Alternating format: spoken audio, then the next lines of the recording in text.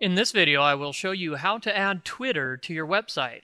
For those who don't already know, Twitter is what's called a microblogging service. A microblog is a short couple of sentences that let your friends know what you're doing at any given moment. One of the reasons microblogging has caught on is because it can be done easily via text message from your cell phone. This ends up being a nice way to keep your website visitors up to date with what you're doing from moment to moment, even when you're on the go. To start, go to twitter.com and sign up for an account. I already have a Twitter account, so I'm just going to log into my account. Once I'm logged into my account, I simply type what I'm doing into the space provided and then click the update button.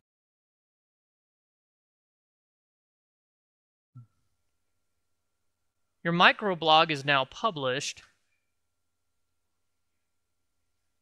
To add the microblog to your website, go to twitter.com/badges. Choose the option labeled Other. I'm then going to choose the badge that shows just my microblog. You can also choose to show microblogs of you and your friends on your site. Notice you can also change the color of your badge.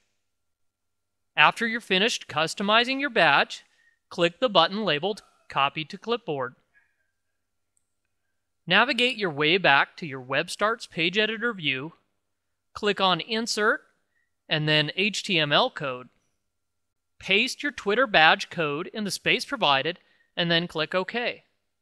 You can now drag and drop your Twitter badge to where you would like it to appear on your page.